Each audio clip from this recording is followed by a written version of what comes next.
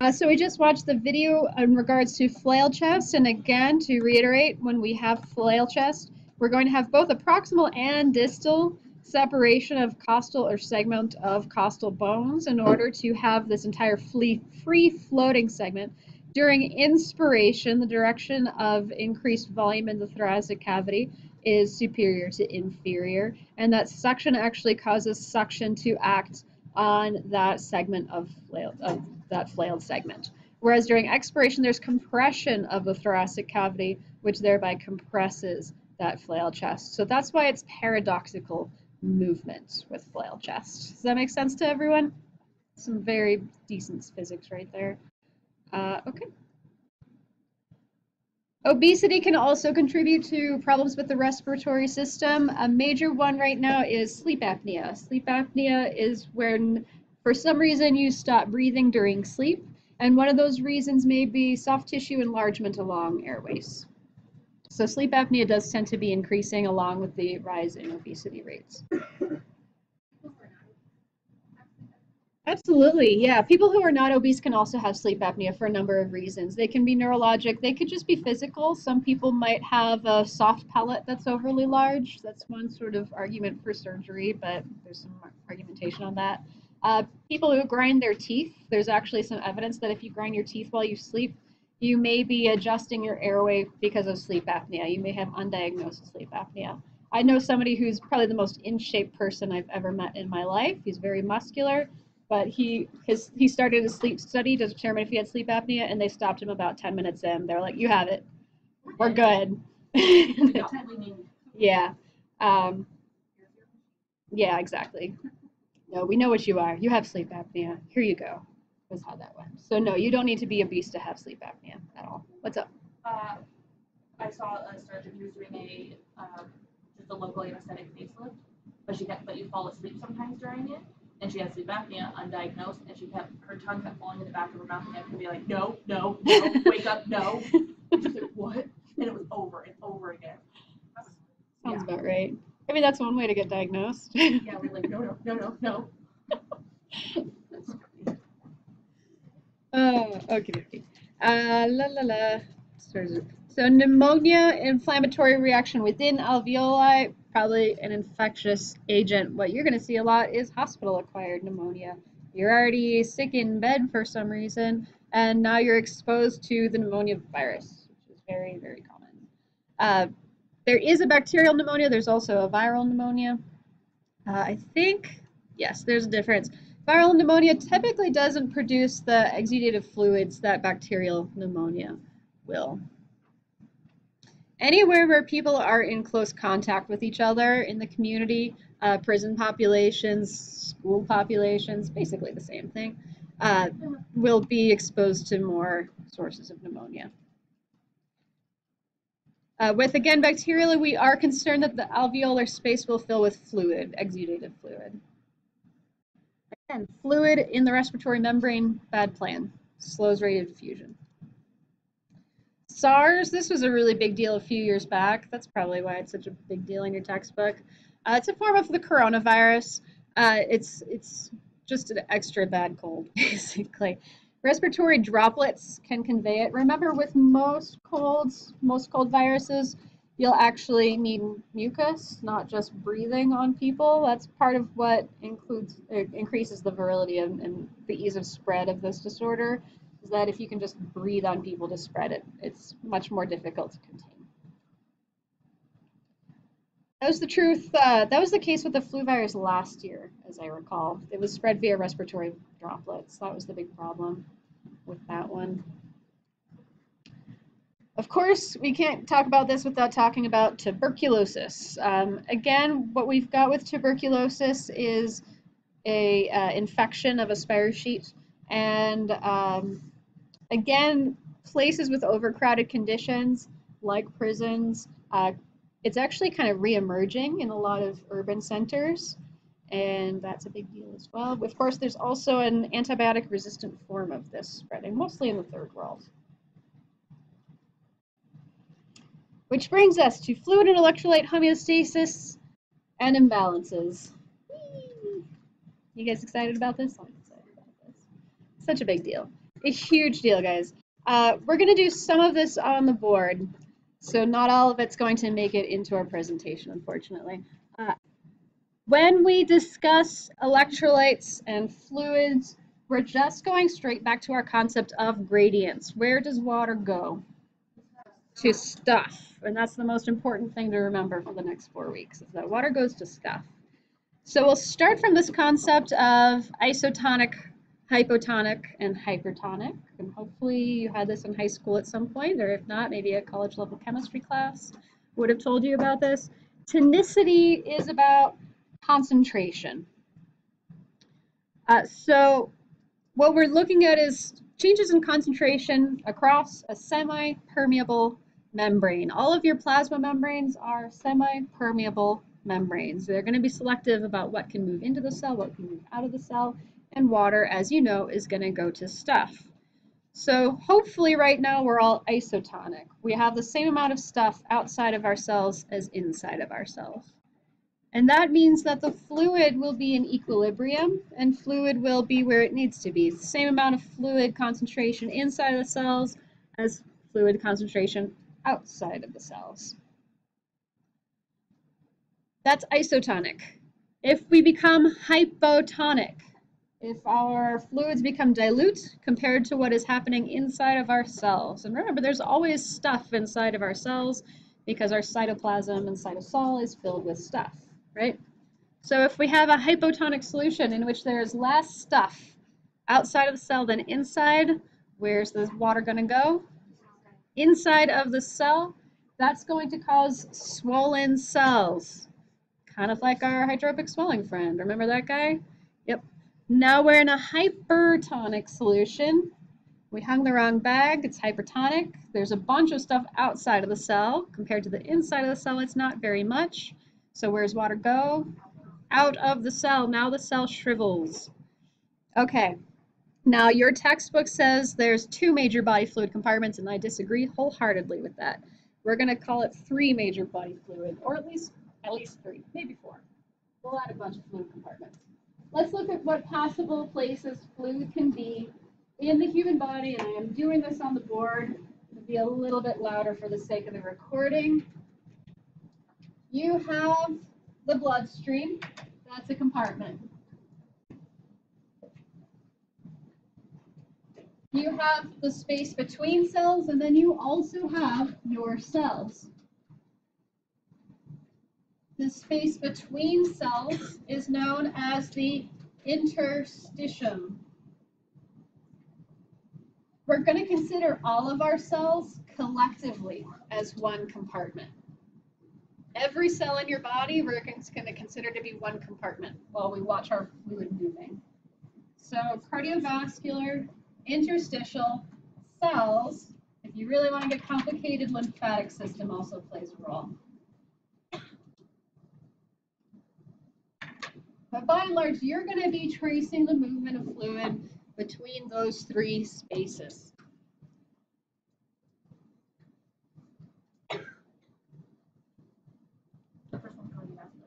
Cardiovascular, blood vessels. We've already addressed this quite a bit during blood vessels in AMP2. It's one of the reasons we talked about hydrostatic versus osmotic pressure again so much while we were doing blood. It's because it really does come right back at you. What was our main thing in the bloodstream that exerted osmotic force? Albumin. Good. Okay, so fluid homeostasis. I already mentioned today that me talking for 5 hours at a time tends to mean water loss across the respiratory epithelium. So that's one way that we can lose water. Fluid intake, either by drinking or by hanging in an IV bag. Fluid loss through normal and abnormal peeing is fluid loss. Feces can lose fluid. But also abnormal routes, like a stoma, for example, would cause fluid loss or drainage. This obviously involves multiple systems, your kidneys, your GI tract, your lungs. They are all involved in the process of fluid balance. So urinary tract excretes large volumes of fluid. Bowels normal bowel function, you still lose fluid into feces, and if you have diarrhea, then you're going to very quickly shift your fluid and electrolyte balance. Lungs, just normal breathing loses fluid, as well as if you have burns across your respiratory epithelium, that's going to increase those problems. With your skin, you're actually sweating, visible and insensible. You don't feel every droplet of sweat. It's not all in your armpits. You have sweat glands all over your skin, everywhere. And so you don't always notice all of your water loss across your skin. You have a number of hormones that influence your fluid retention or secretion. For example, antidiuretic hormone from your posterior pituitary. Does anybody remember the target for the posterior pituitary? Or for the antidiuretic hormone? Aldosterone, X, and RAS. The last part of the thing. What last part of the thing? Yeah, that thing, the last part of it. The last part of the nephron? Yes, that's the one. The glomerulus is the first part of the nephron. You're at the other end of the nephron. Almost. You're almost there. The tubule. Oh, I said that. Did you? Sorry. I didn't hear it. The tubule. Actually, no, it's collecting duct. That's why I didn't hear it. Okay, collecting duct is the target for antidiuretic hormone. Does anybody remember the target in the nephron for aldosterone?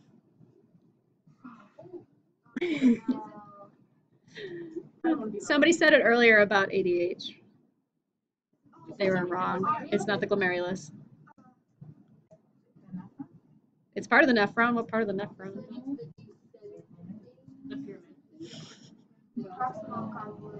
Not proximal. Distal convoluted tubule. That's our target for aldosterone. I also want to remind you guys, how do these things work? How does antidiuretic hormone keep you retaining water? Does it just make you retain water? Does it act on something else? You also retain sodium. The fact that you retain water is because you retain sodium, which is, by the way, an electrolyte. See where we're going with this? Does anybody remember the aldosterone? That mechanism of action for aldosterone, it's impacting the distal convoluted tubule. It does something similar to ADH. It also makes you retain sodium and water, therefore. But there's one other electrolyte involved. Does anybody remember? Potassium. What does it do? Potassium retention or excretion? Excretion. Guess what? Potassium's an electrolyte. Woo! It is all coming back. I've been playing the long game this whole time. You didn't even know it. You also have some hormones that decrease blood pressure by decreasing blood volume. They're ANP and BNP, which are natriuretic peptides released from the heart. If your heart feels as though it is overly distended because of increased blood volume, it will release ANP and BNP, and you will pee more, and you will lower your blood pressure. So ADH and aldosterone are both part of our increasing blood pressure pathways. You may remember aldosterone from such pathways such as RAS. Yes, you do. Good, good. And then ANP, BNP. There are actually other things that increase blood pressure aside from those things, but those are two major hormones that play a role in blood pressure changes. And aldosterone and ADH, yes. So the first two raise your blood pressure? Yes. And then ANP and BNP decreases your blood pressure by increasing urine output. Correct. Yeah, if you retain water, your blood pressure is higher. If you pee out water, your blood pressure is lower. So ADH and aldosterone will make you pee less, retain more water, increase blood pressure. ANP, BNP will make you pee more, decrease blood volume, decrease blood pressure. And even after your textbook told you there were 2 compartments, they drew 3 compartments anyway. There's the vascular compartment, there's the interstitial compartment, and the intracellular compartment.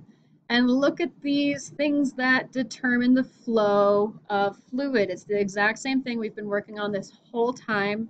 Capillary osmotic pressure, interstitial osmotic pressure, and now we're going to just add an intracellular osmotic pressure versus capillary hydrostatic pressure, interstitial hydrostatic pressure, and now cellular pressure, hydrostatic, right? So obviously we have slightly smaller pressures happening from inside of the cell or inside of the interstitium. Does anybody remember how to increase, for example, interstitial hydrostatic pressure? What easy medical intervention exists to increase interstitial hydrostatic pressure? Ted hose, that was the one. Well done. Yeah. So imagine physically pressing from external to internal, and that's very literal push on water, right? Cool, right? It's all coming back? And if it's not, and you didn't have AMP2 with me, again, I do believe these blood-based worksheets are already posted up under modules if you want this practice and everything that's correlated with it.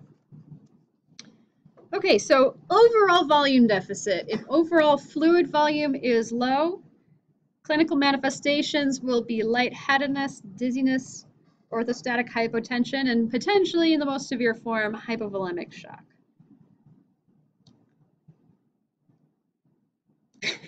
I hear those highlighters just highlighting every row. Yes. Okay.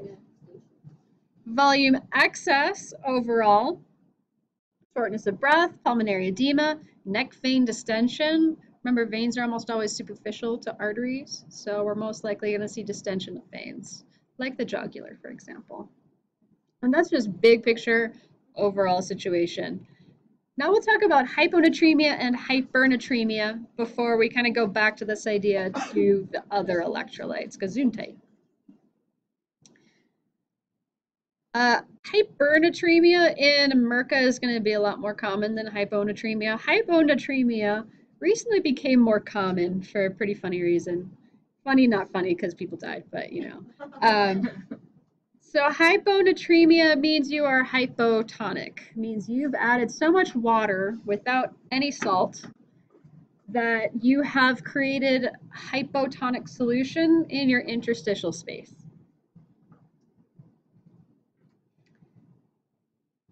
Most people are never going to have to deal with this. One way to do it would be to get an 80-ounce Camelback or other backpack that has a very large water reservoir and slurp down a whole bunch of water in a very short time span.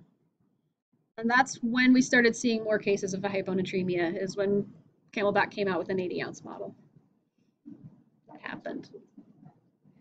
Because they have that, like, that thing that you bite and it encourages more water drinking just as a habit. Yeah. Something that, again, this is also something you might see in like a long distance runner, maybe somebody who's new to marathon training, for example. One thing you learn about running marathons is that you have to get a certain percentage of electrolytes in addition to water. You can't just drink water. You have to drink water and take maybe a certain amount of salt tablets or eat a banana or do whatever works for you, because if you just drink water, you're going to end up hyponatremic. And the clinical, what's that? No. This can happen one time, yeah. Yeah. All you need is one. Let's see. So clinical manifestations, somebody who's experiencing the onset of hyponatremia, they're going to have like tacky mucous membranes. They're actually going to be thirsty, weirdly enough. So they're going to be drinking even more water, which is just going to hurt them more. Malaise, anorexia, nausea, vomiting, headache. It can actually end up in coma and death. This can kill you. Another time this happened was a water drinking contest on the radio. So who can drink the most water without peeing contest? And they didn't know that you could die of that. And yeah, it was bad. I think somebody did, yes. Yeah. Here and at a frat house, and they were like making them drink like the big jugs of water that like go in coolers. Like a bunch of freshmen college kids died. Yeah, hazing incidents involving drinking water. So yeah, here's the funny thing about sports drinks is they're actually correct. They're isotonic. So I'm not going to say that those sports drinks are healthy, because they're not. They have a lot of sweeteners in them typically, or they have a lot of artificial sweeteners that have their own problems, but they are isotonic, so you can drink as much sports drink as you want, and you're not going to have hyponatremia or hypernatremia. So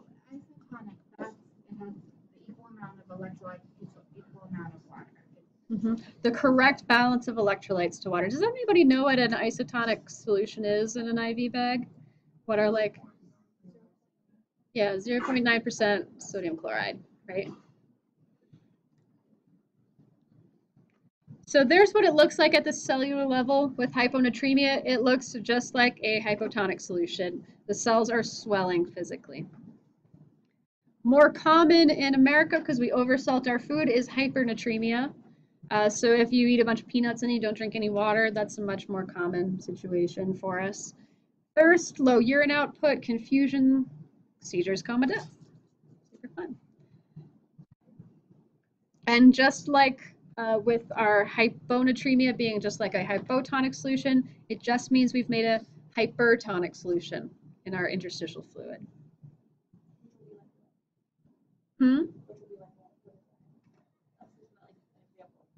Like if you went to a bar and you drank or ate a lot of peanuts, but you didn't order anything to drink. Yeah. At this point, if you took my class, you already understand edema really, really well. All you need to make edema is increased capillary hydrostatic pressure, decreased osmotic pressure of the capillary, or increased interstitial fluid osmotic pressure. And if you are not fully understanding the competing forces of hydrostatic and osmotic pressure, I'm happy to review it, but that was an AMP2 topic. So I would prefer to cover this off screen, if that's okay. Does anybody want me to review this? No? We can find it on YouTube, yes. I'll track it down for you. Absolutely. So we'll go ahead and move into the other electrolyte balances. That was just about sodium to water. Sodium is just so fundamental that we're not even shoving it in with the rest of the electrolyte imbalances. Has anybody seen Idiocracy? The fact that I'm putting this on YouTube means like somebody's about to sue me, but oh well. There's a movie called Idiocracy, and one of the plot points is that everybody in the future just drinks sports beverages. One in particular is called Brondo. And all of this really, really stupid population, that's the plot, is in the future everyone's really dumb. They're all drinking the sports drink, and all they say is, Bronto's got what plants crave. It's got electrolytes. And nobody knows what electrolytes are. It's just a buzzword that they put in these sports drinks that all electrolytes mean, and yes, this is back to the topic at hand, all an electrolyte means, it's an ion. It just means it increases the electrical conductive properties of a solution. That's what an electrolyte is. That's how it got that name. It increases how easily electricity passes through it. And you were talking about ions, and these are the clinically important for us right now electrolytes. So we've already tracked sodium. That was hyponatremia and hypernatremia. We're also going to need to track potassium, and we're going to call that hyperkalemia and hypokalemia. Calcium, hypocalcemia, hypercalcemia. Magnesium, hypermagnesemia, hypomagnesemia. We're still going. Chloride balance, bicarbonate balance, and phosphate balance, hyperphosphatemia, hypophosphatemia. There's one for all of them. Yes. We've got slides for each one individually. Coming up. So now we're not just tracking water going to salt, we're tracking water to each of these electrolytes individually. Your electrolyte imbalance is based on your diet, your health status, your GI tract, your kidneys, and again, any medical interventions that may be altering your electrolyte balance, because you're not always going to hang a 0.9% sodium chloride solution. Sometimes you're going to hang other solutions that are not isotonic, which means you have to understand what's going to happen to this person when you hang that bag and why you're doing it. And that's why we're going in depth with these things.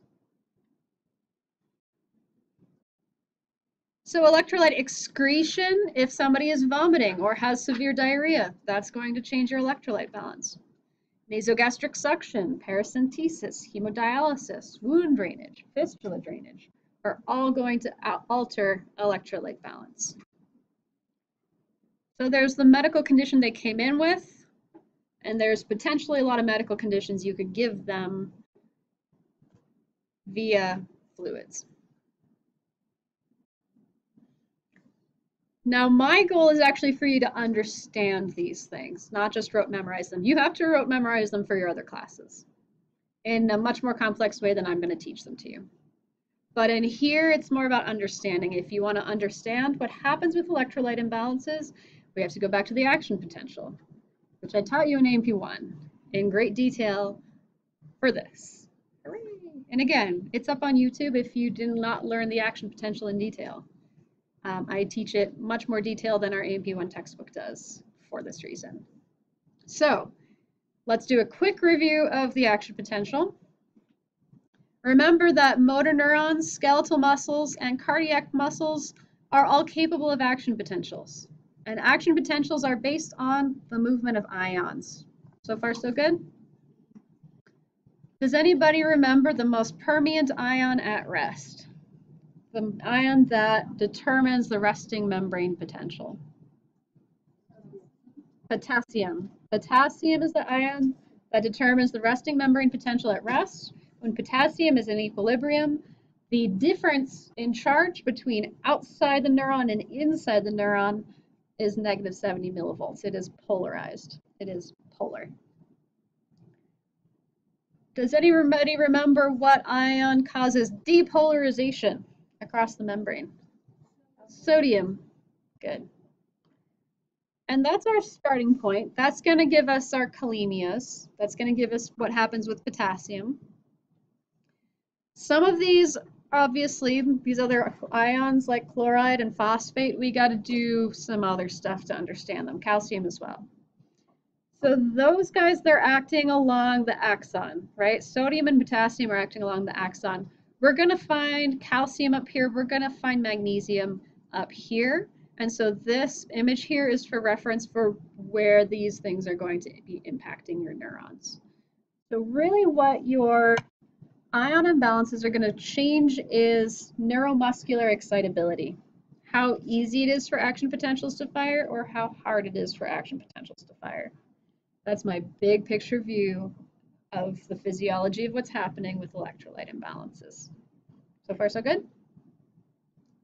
Just laying a lot of groundwork right now. So let's start with hypokalemia, low potassium. Your potassium is low.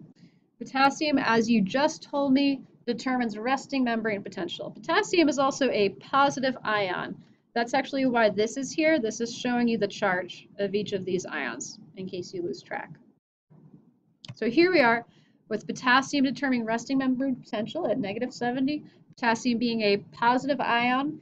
If you have less potassium around, is your charge going to be more positive or more negative? More negative. Does anybody remember threshold potential? The point at which you have to reach in order for an action potential to fire, does anybody remember the number? Close, negative 55. So normally, you've got to move, what's that? Yeah, close enough. All right, so normally you have to go positive 15 millivolts to get to negative 55, right? Change of 15 millivolts is actually the more important number than 70 or 55. In order for an action potential to fire, you have to get to negative 55. It's a lot easier to get to negative 55 if you're starting from 70 than if you're starting from 80 or 90. Negative 80, negative 90, right? Sound about right to everyone? Okay, therefore, will it be easier or harder to have an action potential in hypokalemia? Harder. Excellent. So here's hypokalemia. You're going to have hypoactivity. Hyperpolarization of resting membrane potential equals hypoactivity, and you are going to have some confusion, some drowsiness, weakness, fatigue, bradycardia. It's saying arrhythmias in general, that's going to be a bit of an issue and a bit of a challenge as you go through and memorize all of these details for all of these different disorders. A lot of these bradycardias could also potentially lead to a tachycardia. Just go back to your understanding of heart blocks and reentry circuits to understand why the sort of disordered heartbeat is going to lead to potentially a tachycardia, even if there's weakness. Decreased intestinal motility, again, smooth muscle, still acting on that same basis. Okay, that's hypokalemia. Now let's go back to this action potential and say there's a lot more potassium around. Hyperkalemia. Closer or farther from threshold? Closer. Easier or harder to fire an action potential? Easier. So, hyperkalemia. We're going to have, sorry, that's the calcemia. There we go. Hyperactivity. Muscle dysfunction. And that's actually all I'm going to tell you about it. But again, think of all of these. You are still responsible for etiologies, causes. Yeah, you're still responsible for etiologies, even if I'm not talking about them. Okay, how do you guys feel about the kalemias? They okay. They're not too bad. I agree. Let's move on to calcemias. Calcemias are a little weird. It took me a really long time to understand what calcium was doing because to me it's really counterintuitive. Calcium is a strong positive ion. 2+ is the charge. But we're actually going to have the counterintuitive thing with low calcium is actually going to be overexcitable, and high calcium is going to be low excitability. And now I'm going to tell you why. And again, I had to go to some pretty out there sources to make this make sense to myself. But it still goes back to gradients, so that's the good news. Here's your neuron. And here's where you want your sodium to be right outside, waiting outside the axon for action potentials, to cause action potentials, right? Sound right so far? Now, you know about gradients, that if there's more stuff here, it wants to go to where there's less stuff. It turns out it's not just mechanical, physical gradients. There's also electrical gradients. If there's a lot of positivity, those ions want to go to where it's more negative as well. Good? Okay. So if you've got a whole bunch of calcium, which is a strong positive ion, hanging out outside of your neuron, that's the key, is that this calcium is outside of your neuron, not intracellular calcium. That's where that gets confusing. Where does that sodium word want to be? Does it want to be with all the calcium? No. Sodium's going to go bye-bye. And now, are you going to be able to depolarize very well? No. And that's why this is counterintuitive. That's why it's going to do the opposite. Overabundant calcium is actually going to block your ability to have strong action potentials. I shouldn't say strong action potentials. I'm saying every time. What's up? So you said low calcium is High excitability. okay. Low calcium, high excitability. High calcium, low excitability. So muscle twitching and cramping during hypocalcemia, that's because your muscles, those action potentials, are firing and causing inappropriate firing. Yep. It is confusing, I agree. It took me like 3 quarters to actually be able to teach this effectively at all. Okay, so if there is low cal, that's I'm thrown off by the low calcium part because you said if there's a lot of calcium outside of the cell, sodium is going to go. So that would be hypercalcemia. What we illustrated on the board was hypercalcemia. Oh, okay. I illustrated a lot of calcium outside of the neuron, and that would be hypercalcemia, and it's pushing the sodium away, so an action potential cannot fire. Hypocalcemia, there's plenty of sodium around that neuron, and action potentials can fire very easily. Better? Almost?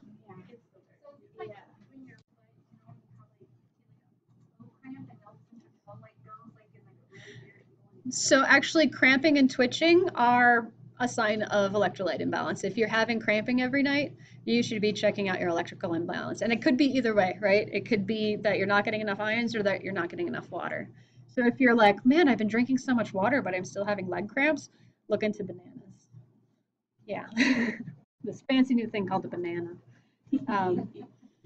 And actually, that is a really major clinical thing. I've known somebody who was on chemotherapy drugs who's experiencing side effects of twitching and cramping as a result of chemotherapy blocking some of these ions. Potentially, yeah. Yep. Okay, so hypocalcemia, there's a whole bunch of sodium, and then the calcium goes. No, the hypocalcemia, so the cause and effect here, right? So the cause is hypocalcemia. First, you have low calcium. For some reason, poor diet, lack of vitamin D, hypoparathyroidism, increased calcium excretion for some reason, which could be, again, medical, iatrogenic, could be something else. So hypocalcemia came first. Okay. And then as a result of that, there was no calcium around your neuron, so all the sodium's around it instead. Does it work better? Yeah. Yeah. Sorry, Why hypoparathyroidism? What do I mean by that? What's the parathyroid gland release? Parathyroid hormone. What's parathyroid hormone do? What about calcium homeostasis? We got to be very specific. We can't just say calcium homeostasis. Absorb, what do you mean by absorb? No clue. You're correct, but you have to say absorb from where. So parathyroid hormone has 3 actions in the body. It stimulates one of the bone cells. Which bone cells does it stimulate? Osteoclasts, to break down bony matrix and release calcium into the bloodstream. It does increase absorption. Absorption where? What do I mean by absorb? What's absorbing? What? It's absorbing calcium from where? Dietary, GI tract. One target is the GI tract, to absorb more calcium from the food you already eat. We do not get 100% of the calcium out of the food we eat, and we can alter that based on the presence of parathyroid hormone. And then there's one more target for parathyroid hormone that would increase blood calcium. Nope. Nope. Excretion. From the kidneys, excellent. Decreases excretion from the kidneys. Will pee out less calcium in the presence of parathyroid hormone. So now you have hypoparathyroidism, which means you do not have as much or you have more parathyroid hormone. Say it loud. You do not have as much PTH. And now you do not have as much PTH. What happens to your blood calcium? Decreases. I know, that's why we're breaking it down. The more parathyroid hormone you have, the more blood calcium you have. Yep. And that's an important statement because the opposite of that, right? What's the opposite of parathyroid hormone? What's the one that stimulates bone deposition by osteoblasts? It's not thyroid hormone. Calcitonin acts in opposition to parathyroid hormone, and it's released by the thyroid gland, which is why you wanted to say thyroid hormone, but that was incorrect. Yep. So calcitonin stimulates osteoblasts to deposit calcium into bone, and what's that going to cause in the bloodstream in terms of blood calcium levels? Decrease blood calcium, increase bone calcium. So it's a seesaw, right? Yeah, I need a chart. Yeah. Bone, blood. Calcium can go into bone, or calcium can be taken from bone. If calcium is taken from blood into bone, low blood calcium. If calcium is taken from bone into blood, high blood calcium. Well, okay, so with that picture, and also add a picture that talks about the parathyroidism part. So if we increase parathyroidism, then blood calcium decreases or increases? Parathyroid hormone is going to leach calcium out of the blood, going into the blood. Okay, that's good. Calcitonin does this one. Oh, that is so helpful. Thank you. Okay, give us 1 second. Let's draw that. Yes. Because, oh my God. Okay, so if you have low parathyroid hormone, what happens to blood calcium? Blood calcium decreases. If you have elevated parathyroid hormone, It increases. it increases. Increased blood calcium. Yep.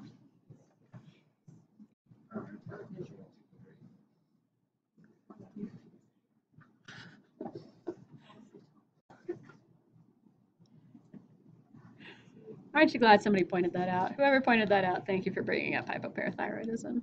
We will bring that up during endocrine again. Don't worry, it's not gone forever after this. That's why starting in AMP1, I started telling you guys about calcium homeostasis. We kept talking about it in AMP2, and we're going to keep talking about it. I don't remember. I'll get back to you. Remember, the worksheets are kind of new, so I don't remember them off the top of my head.